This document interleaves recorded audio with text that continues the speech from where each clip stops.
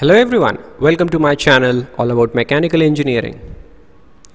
In the previous video we have seen the various methods used for orthographic projections, and now today in this video we will start with the first example on orthographic projections. The link of the previous video is already provided in the description. You can go through it.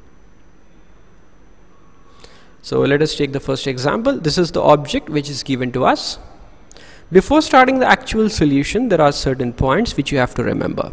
So the first point you have to remember is the arrow with label X always indicates the front view direction. So here in this question, this is the arrow and this is the label X. So this is our front view direction. Second point, identify which side view has to be drawn for the given question. So there are two side views possible. One is left hand side view, second is right hand side view.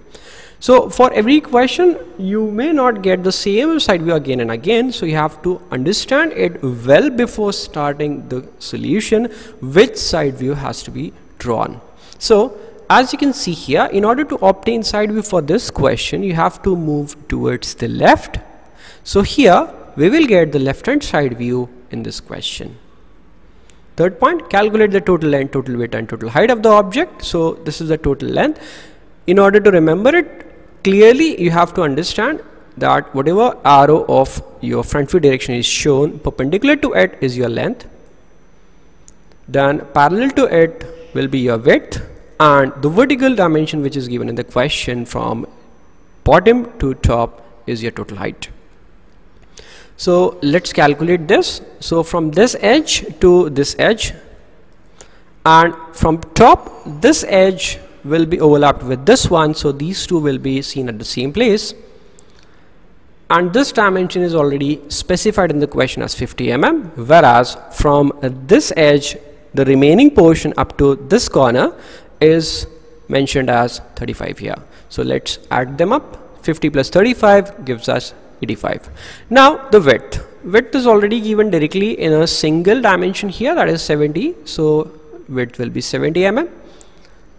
Let's talk about the height. So this is the height and this is another portion which is given to us. So this starts from bottom up to the top surface, from this top surface again to the top end of the question. So let's add these values. 20 plus 35, that is total height will be 55. Okay, now starting with the actual solution, keeping this data with us. Now before starting with the solution, if nothing is mentioned in the question regarding which method of orthographic projection has to be used, that is first angle method should be used or third angle method should be used, then if nothing is mentioned, by default you have to choose first angle projection method. And according to first angle projection method, we know front view is above, top view is below it, and left hand side view will be drawn on the right side of front view. So let's start the solution. You have to draw these two perpendicular lines like this. Let's specify the positions. Front view will be above and next to it will be your left hand side view on the right. So this is your space where your left hand side view will be drawn. Next to it you will be having your front view and you will be having top view below it. So this is the position I have specified. Now let us check, can we draw the required front view and top view in these spaces. So as you can see here, while viewing this object from the front, you will see the two dimensions. So here length will be visible from front view and you will be having height also visible. I'm doing one thing, I'm taking a distance from this origin on every side. So let us say I have taken 10 or 15 mm. You can decide any value you want. You have to take the same value on every side. So I have drawn this square now. As you can see, this total length will be seen in front view and the height will be seen. So let us take this horizontal line and on this taking 85 and taking 55, just to make sure that there is a sufficient space here to accommodate our front view. So yes, we can draw it. The same thing you have to do on your page while drawing the solution, so you don't find any difficulty while completing your front view after taking certain steps. So this should be done at the start. Now drawing the actual line. I'm highlighting here the lines before I actually draw them here in order to have a clear understanding. So this is the baseline which will be seen in front view and it should be drawn here. So this is the first line of our front view. Then I have labeled it accordingly.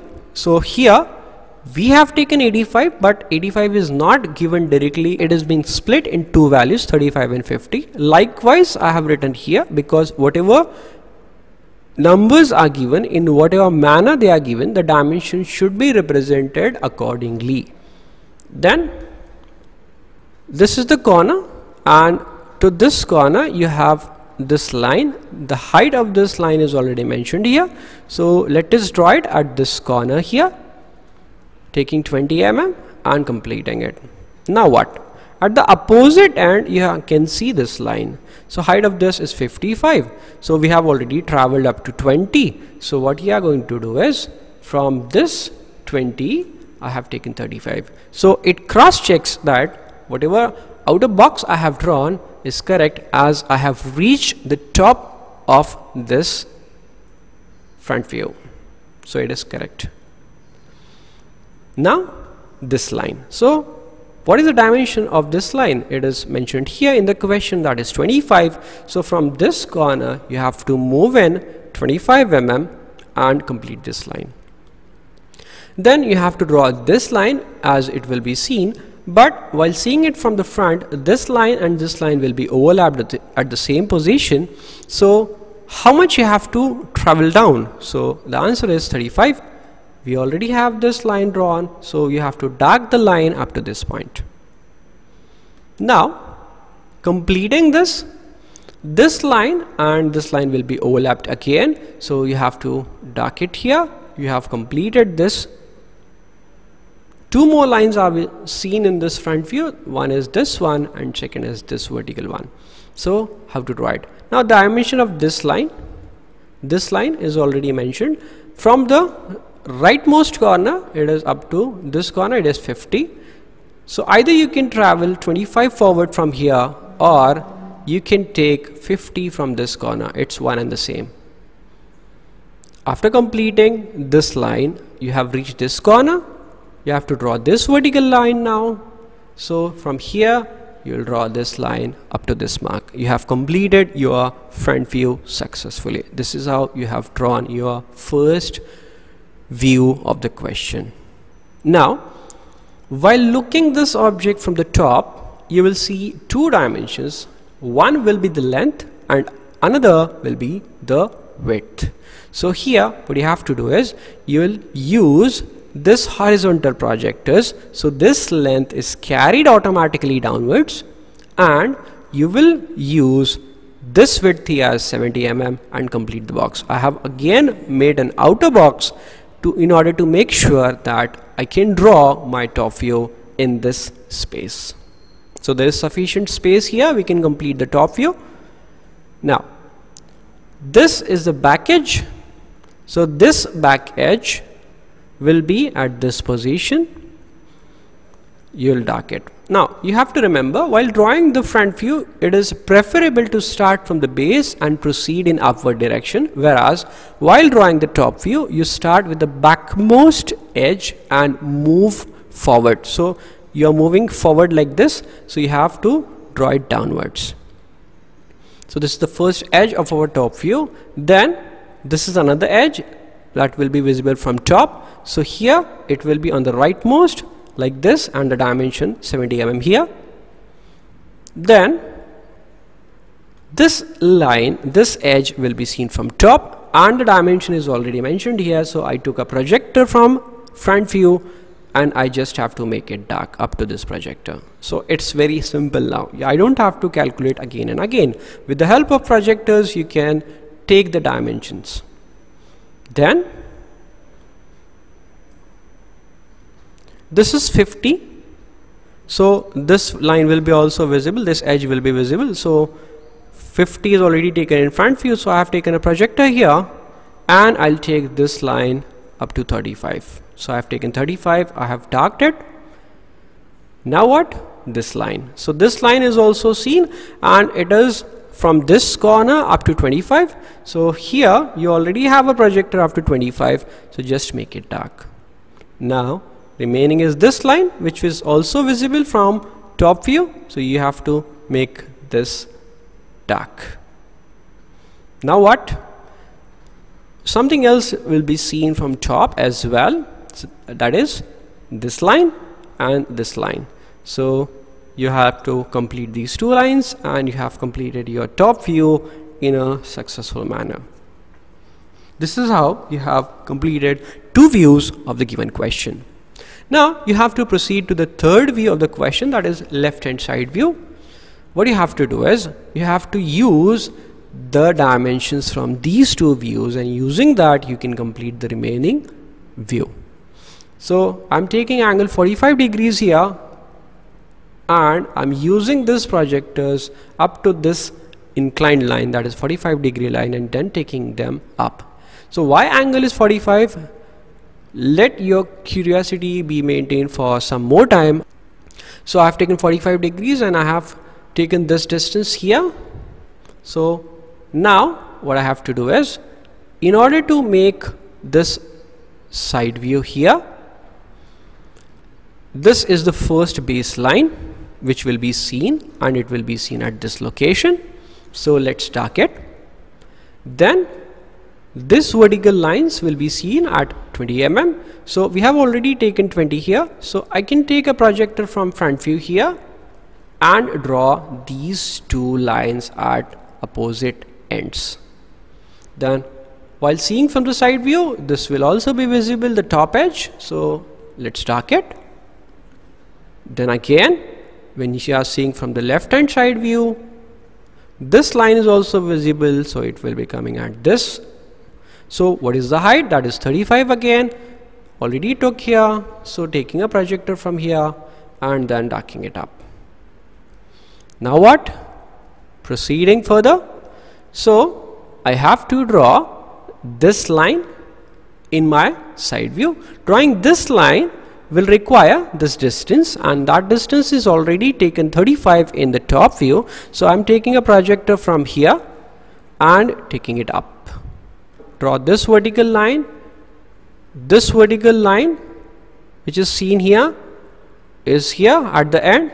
This one is the middle one here, which is overlapped with this one, and now you have to draw the two horizontal top ends like this. So you have completed your side view as well. So this is how it will be looking once you have completed it. Now as a standard practice, what you have to do, you have to distribute the given dimensions in each view. So every view will be having certain dimensions given to it or shown to it, but you have to make sure you are not repeating any dimension. So I have shifted my 35 mm and 20 mm from here to this side view. So there are certain dimensions given in side view, some shown in front view and some shown in top view. Now the points which you have to remember observing this solution. To draw front view, length and height are used. As you can see in this front view, length and height are seen. To draw top view, length and width are used. To draw side view, any side view, left or right, width and height will be used. So we have carried the width from here up to this, and the height is taken from front view here like this. Common dimensions. Now what are the common dimensions between two views? So length will be common for front view and top view. As you can see, length is visible in front view as well and top view as well. So length is common for front view and top view. Now width. So width will be coming common for top view and side view. And height. So height, as you can see here, it is common for your front view and side view. Now the important question, why I have taken an angle 45 degree only? Now if you are curious enough, take a pen and paper, take a protractor, measure an angle which is not 45 degrees and try to transfer this dimension 70 mm on this side. If you take this value other than 45 degrees let us say 30 degrees in this place. So this line will be like this, and whatever dimension you have taken here, you will get a value larger than that. So the dimension is changing. Now if I say I'm going to increase this value and I'm taking 60 in place of 45, so the line will be having this much position, so it will be located somewhere here. Because of that, this dimension 70 mm will be reduced in this side view, and in order to have the same value transferred here, you have to keep this angle 45 degrees compulsorily. This is the only angle which is not going to change the dimension and shift it as it is in the side view. I hope it is very clear to all of you why 45 degrees is being used here. Hope you have enjoyed the video. If you haven't subscribed my channel yet, or you are new to my channel, then don't forget to subscribe it. Thank you for watching.